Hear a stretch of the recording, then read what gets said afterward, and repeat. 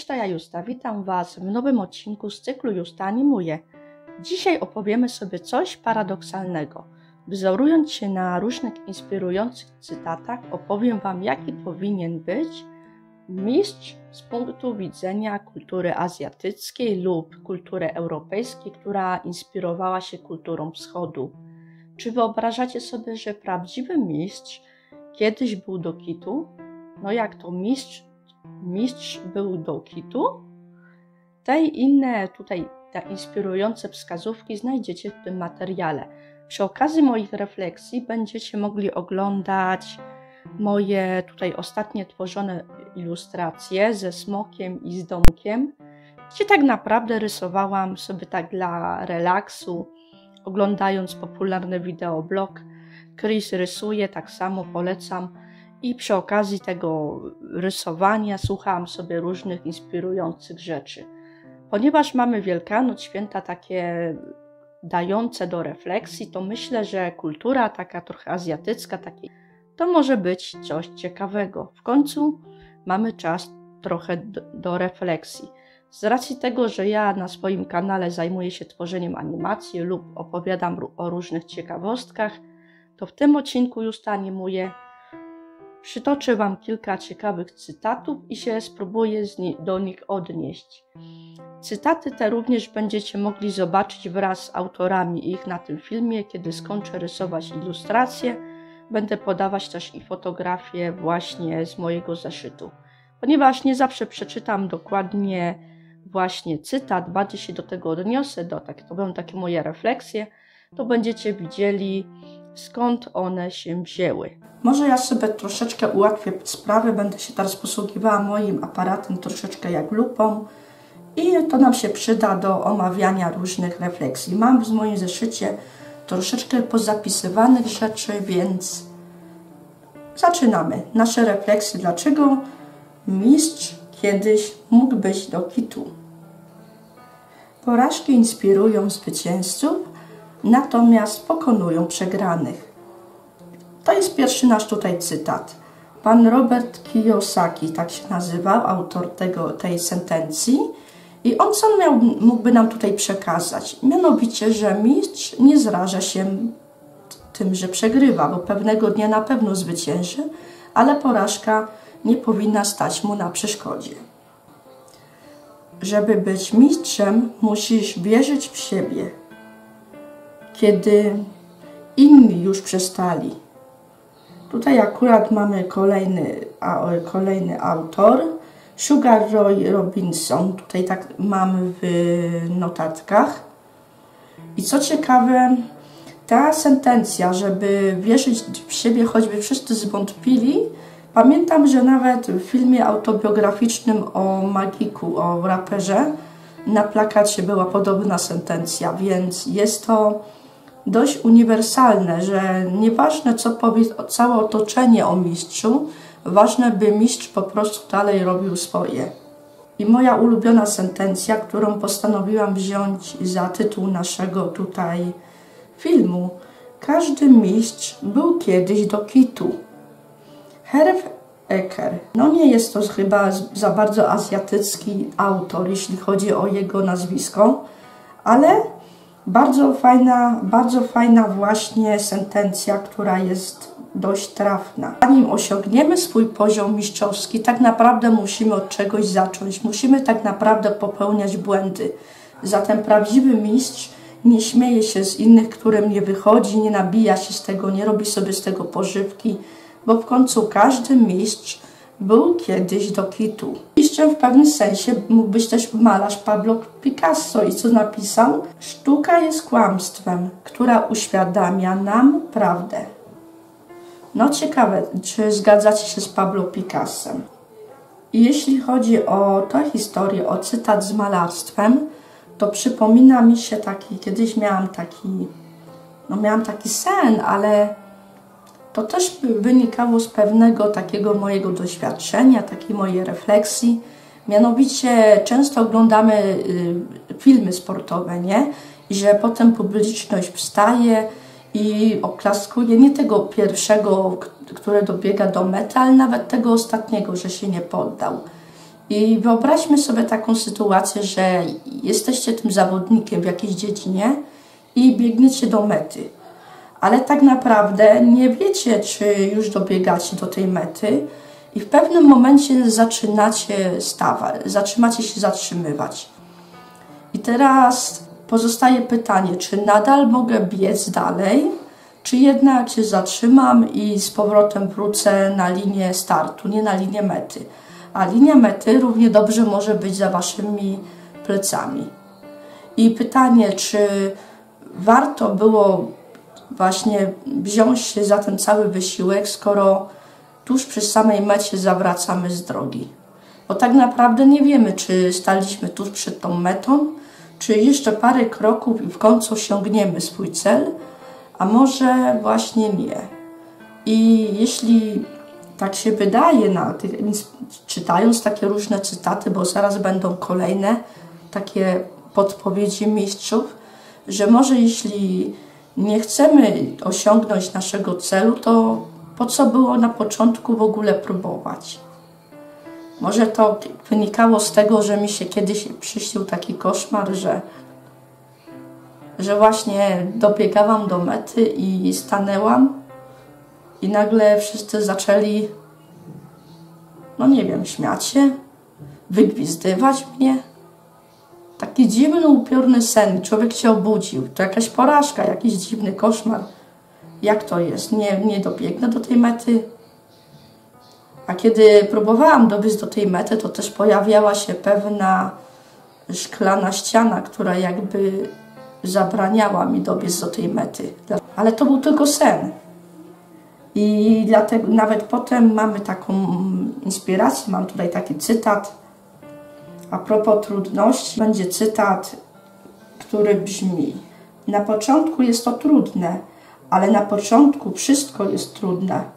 Musashi Miyamoto. Więc jeśli chodzi o poziom trudności i kwestię, wiecie, podchodzenia do kwestii mistrzostwa, no to kto powiedział, że będzie łatwiej, pięknie i przyjemnie? Za chwileczkę przeczytam wam kolejne cytaty. Będą to, uwaga, przysłowia chińskie, które nam też może troszeczkę podpowiedzą. A propos trudności i pokonywania przeszkód. Ten, kto przeniósł górę, zaczął od małych kamyków. Nie osiągniesz umiejętności bez ćwiczeń. Strzałak, zanim wystrzeli do przodu, najpierw musi znacznie się cofnąć. Brzmi dziwnie, jak to strzała, która ma wystrzelić do celu, musi się cofnąć.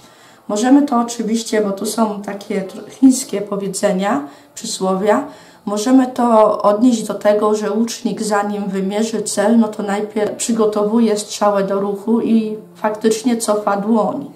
Ale kiedy mówimy o wysiłku, mistrz może mieć na myśli niekoniecznie tylko strzelanie z łuku, to opowiem wam teraz taką ciekawostkę związaną z rysowaniem.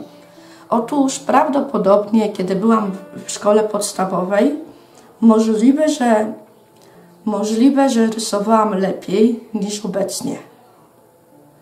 Tylko że skupiałam się głównie, jak opowiadałam nawet we filmie Draw My Life, skupiałam się głównie na rysowaniu nie swoich rzeczy i nie miałam świadomości do końca pod kątem, no choćby tym warsztatowym. Po prostu liczyło się to, żeby jak najlepiej narysować rzecz lub postać, którą się kojarzyło, a nie, człowiek nie miał świadomości, nie wiedziałam o tym, jak dokładnie krok po kroku mam to zrobić, żeby dobrze wyszło. Liczyło się podobieństwo. I paradoksalnie wychodziły te rysunki o wiele lepiej. Jednak jak zaczęłam się skupiać bardziej technicznie nad tym, jak to mam narysować, jak mam to rozplanować, czyli żeby właśnie robić to, co robię, to o dziwo właśnie nagle okazywało się, że zaczęłam rysować o wiele gorzej. Zupełnie jakbym się cofnęła. I tutaj nie będę oczywiście robić analogii do wpisów hejterskich, jakie miałam przyjemność czytać na swój temat. Pewno wiecie, progres nie ma. To jest tą strzałą. Strzała, zanim wystrzeli do przodu, najpierw musi znacznie się cofnąć. Jeśli weźmiemy to pod uwagę do innych czynności, zanim osiągniesz coś dobrego, to czasami musisz, jakby to powiedzieć, wykonać kilka kroków w tył, ale to wcale nie oznacza, że się cofasz, że nie potrafisz zrobić czegoś o wiele więcej. Bo wiecie, nawet nie trzeba być wcale szybkim w osiąganiu swoich sukcesów. Nie bój się być powolnym, bój się tylko zatrzymania. A nikt tak nas nie zatrzyma jak ludzie, którzy podcinają wam skrzydła. Największą chłubą nie jest to, aby się nie potknąć, ale to, aby po każdym upadku dźwignąć się i stanąć na nogi. Znaj wroga i samego siebie, a możesz stoczyć 100 bitw, nie wiedząc, co to porażka. To są wszystkie, wiecie, chińskie powiedzenia. Będą też cytaty w naszych tutaj inspiracjach Konfucjusza, więc może być wesoło. Ale ja to chcę właśnie odnosić do sytuacji takiej trochę właśnie artysty, do osoby pasjonaty, która też chce być mistrzem. Rób to, co lubisz, a nie będziesz musiał pracować. Rób to, co lubisz, pracuj w zawodzie, w którym pracujesz, który uwielbiasz, a nigdy nie będziesz pracował, nie będziesz wypalony tym, co robisz. To jest chyba powiedzenie, sentencja, która po prostu jest bardzo znana, nie? Nieprawdaż? Że jest znana? Każdy krok zostawia ślad. Można utopić rozum w winie, ale nieszczęścia utopić się nie da. To tak a propos szukania, też ku ostrzeżeniu oczywiście, szukania zapomnienia w pewnych trunkach. Można na chwilę być szczęśliwym, prawda? Ale problem nie zniknie. Dlatego też nawet najczarniejsza chmura ma srebrne brzegi. To jest kolejna tutaj taka rada mistrzowska, powiedzenie chińskie. Siła człowieka nie polega na tym, że nigdy nie upada, ale na tym, że potrafi się podnieść. Konfucjusz. Bardzo podobne, widzicie, stwierdzenie do tego wcześniejszego, co wam przeczytałam.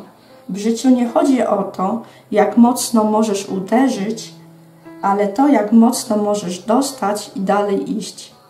To jest inspiracja akurat już z filmu Rocky Balboa, czyli mamy historię boksera, który chciał być mistrzem, prawda?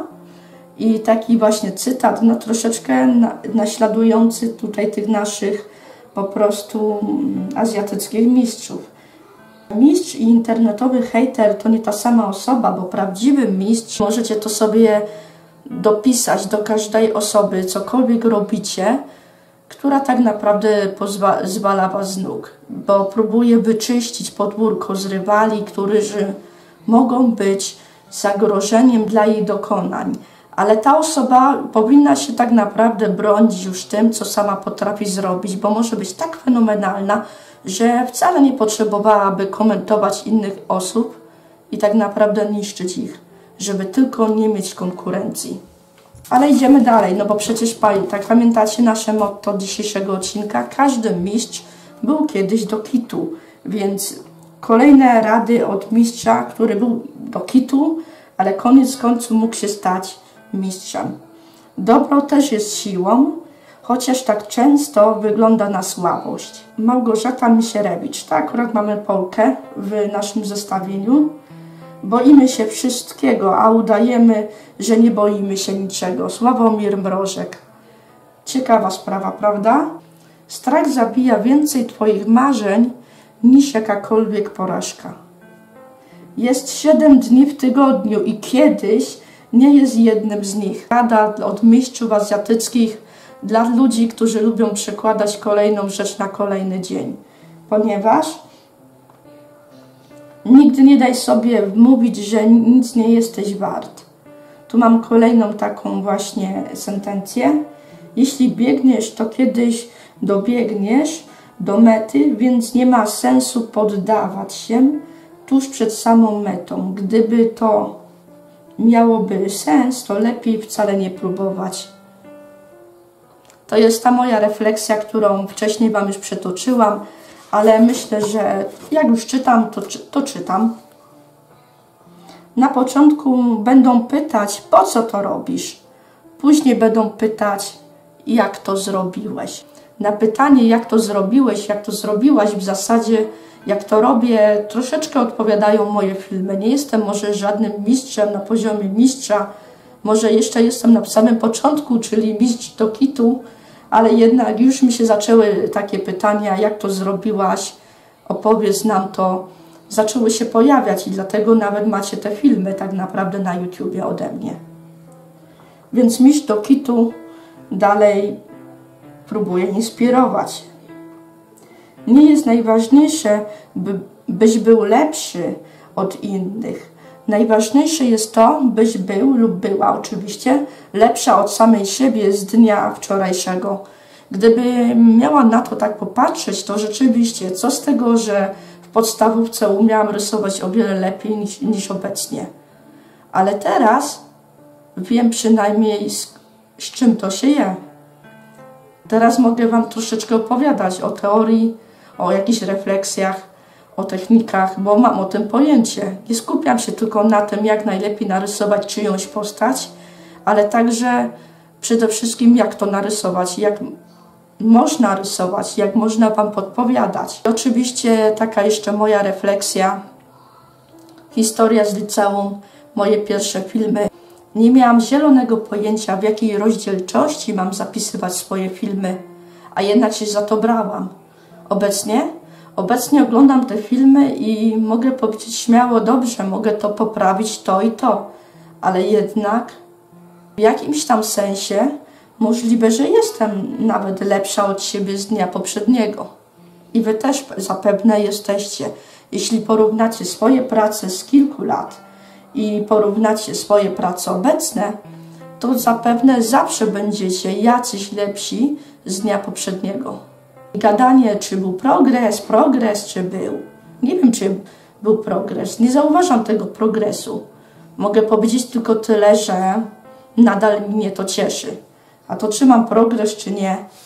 Wiecie, progres mi się kojarzy też z terminem medycznym. Więc idziemy dalej z cytatami. Dopóki walczysz, jesteś zwycięzcą. Święty Augustyn. To nawet tutaj nasza taka myśl chrześcijańska. Walcz do końca, nawet wtedy, gdy od początku stoisz na straconej pozycji.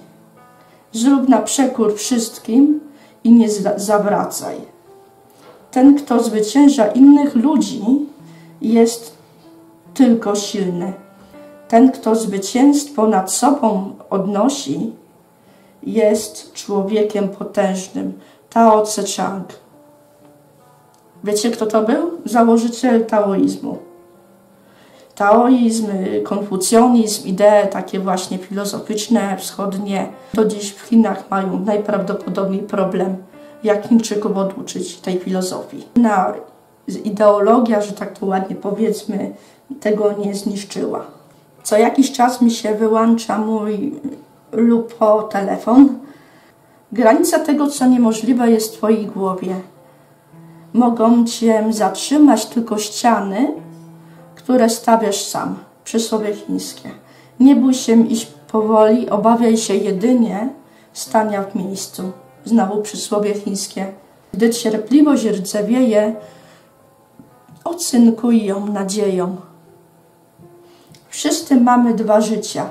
Te drugie zaczyna się w chwili, kiedy zaczynamy sobie zdawać sprawę, że mamy tylko jedno. Konfucjusz.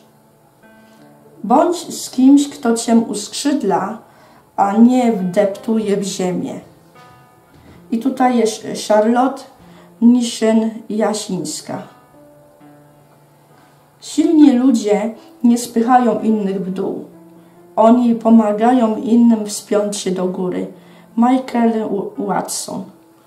O zachowań niektórych ludzi, którzy nas demotywują. Czy oni naprawdę są silni, skoro chcą tylko pozbyć się konkurencji? Opowiedz mi Twoją przeszłość, a ja powiem Ci, jaka będzie Twoja przyszłość. Mam nadzieję, że w miarę optymistyczna i Wam też tego życzę. Szlachetny człowiek wymaga od siebie, prostak od innych. Konfucjusz znowu. Ucz się tak, jakbyś niczego jeszcze nie osiągnął i lękaj się, byś nie stracił tego, co już osiągnąłeś. Konfucjusz. Właśnie, przez cały czas się uczymy i ta nauka, która nam przychodzi, nie zawsze przychodzi nam z łatwością. I dlatego trzeba dbać o to, żeby wciąż dalej próbować i nie zapominać tego, co się wcześniej robiło. Zróbcie, by uczciwość opłacała się bardziej niż kradzież, a nie będzie kradzieży. Chyba też bardzo mój tutaj ulubiony cytat, który znalazłam. Żartować można też, że dotyczy po prostu nowego algorytmu, na przykład tutaj w serwisie filmowym. Nowy sposób przesyłania filmów doprowadza mnie do szału. I przez to najprawdopodobniej będę miała jeszcze więcej pracy niż zazwyczaj. Ludzie się cieszą, że upadłeś. Spokojnie. Chyba jeszcze nie wiedzą, że tylko wiążesz buty. Obserwator może mieć wrażenie, że właśnie się potknęłeś i właśnie próbujesz się podnieść z ziemi. Ale kiedy przecież wiążemy te buty, to my się skulamy, tak? My tylko zawiązujemy buty. Ewentualnie wtedy zawiązując te buty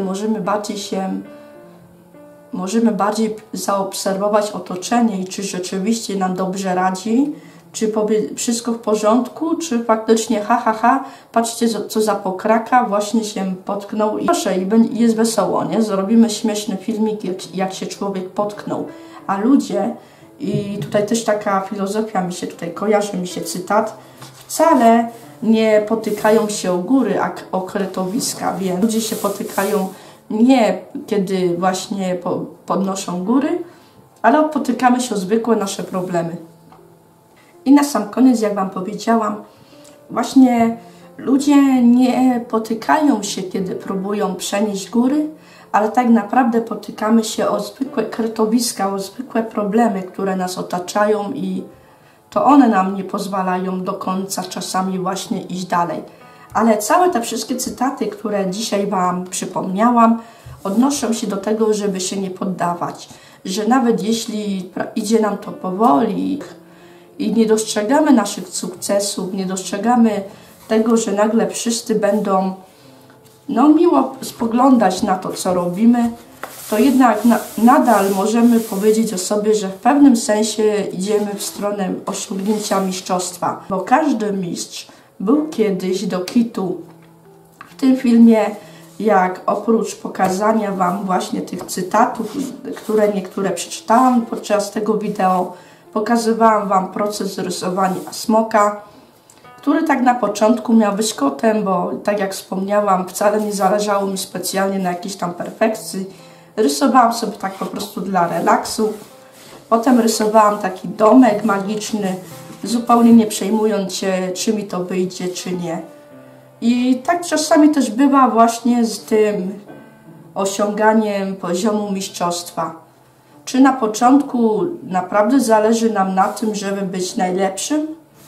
Na początku zależy nam na tym, żeby po prostu czegoś się nauczyć nowego.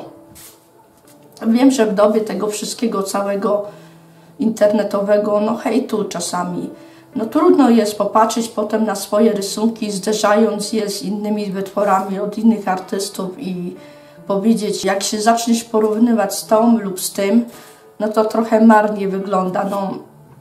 Wybacz, ale z czym do ludzi? Z czym do ludzi, człowieku? Chyba nie o to chodzi w tym wszystkim. A ponieważ wspaniały, prawdziwy mistrz to jest ten, kto motywuje Cię dalej do działania, kto Ci kibicuje, kto Ci poda rękę i pomoże zdobyć szczyt góry, to w tym odcinku chciałam Wam przedstawić jeszcze na koniec mojego tutaj patrona. Motion Kiosk jest to podcast, w którym prezentowani są tu różni twórcy animacji. Podcast zajmuje się również biznesową stroną tworzenia filmów rysunkowych i tworzenia generalnie tego wszystkiego, co my zwiemy animacją. Gorąco Was zachęcam do odwiedzenia podcastów, słuchania audycji i oczywiście do polubienia strony na Facebooku podcastu mojego patrona. I to dzięki takim właśnie twórcom tutaj, jak właśnie wsparciem mojej twórczości od Motion Kiosk możecie oglądać nowe odcinki z cyklu Justa Animuje. I Wy również, jeśli Wam się podoba to, co robię, to, że na przykład trochę motywuje Was, że no nie poddawajcie się, prawda, że sukces nie zaczyna się od podniesienia góry, ale tak naprawdę zaczynamy budować górę od zbierania kamyków lub właśnie, że no, prawdziwa podróż zaczyna się od podjęcia pierwszego tego kroku, a niekoniecznie od razu założenia 7-milowych butów na nogi, to jeśli podoba Wam się to, co robi, to podobnie jak Motion Kiosk możecie pomóc mi w realizacji mojego projektu Justa Animuje. Również możecie zajrzeć na mój profil Patronite i sprawdzić, jak możecie wesprzeć Justa Animuje projekt.